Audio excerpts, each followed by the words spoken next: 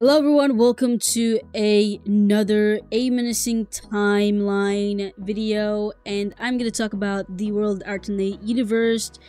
And so this is what the World Alternate Universe looks like. By the way, there's no a heart, which is green that indicates the universe. If I click M, as you can see, it has an ability health of 375 and its ability tier is C. And so, how do you even get yourself this stand? So you can obtain it by using a stand arrow, by the way. So you just have to stab yourself with a stand arrow when you are standless, and you have a chance of getting yourself World Alternate Universe. And it has a destructive power of S, a speed of A, and durability of plus. So it doesn't have any passive moveset, however, it does have other movesets.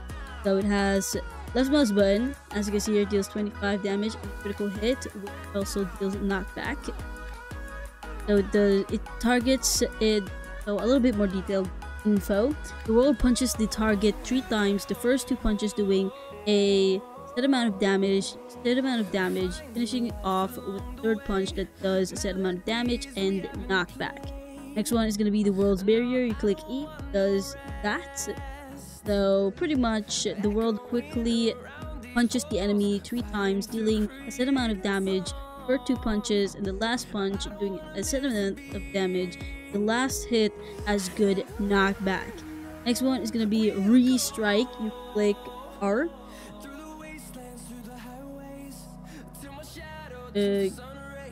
As you can see, that's the damage dealt, and pretty much the world strikes the enemy with a fast, incredibly powerful punch, knocks the opponent back, dealing its amount of damage. Next one is going to be the triple knife volley. This is range. You can go a little bit farther away. Click T. As you can see, you are going to shoot or throw 3 small knives at the target that you're looking at. Next one is going to be revolver. This one here is another range, and instead of throwing knife, you're going to shoot a gun, and that's the animation, which is pretty dope. As you see there, it's like a little explosion at the very end. Next one is going to be the revolves time sock, and as it states in the name, when you click F, you're going to stop time in that set amount of time, and you can do some combos, whatever you want, and this time here is around 5 seconds.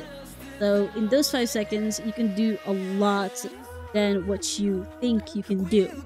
Next one is going to be the dazing kick, and pretty much you just click H and you do a kick, and what this does, it launches your opponent upwards when you do kick them. Next one is going to be the stand leap. You just click Z and you do a stand leap. You can also block by holding X, as you can see in the screen. You can also roll by clicking C. And yeah, that is pretty much it. You can also pose by clicking G and for the letters at the top of your head. And yeah, that's everything that you need to know about the World Alternate Universe. If you have any questions about this stand, go ahead and ask me. Any question is available, but that's it. Thanks for watching. Maybe see you again in the next video. Bye.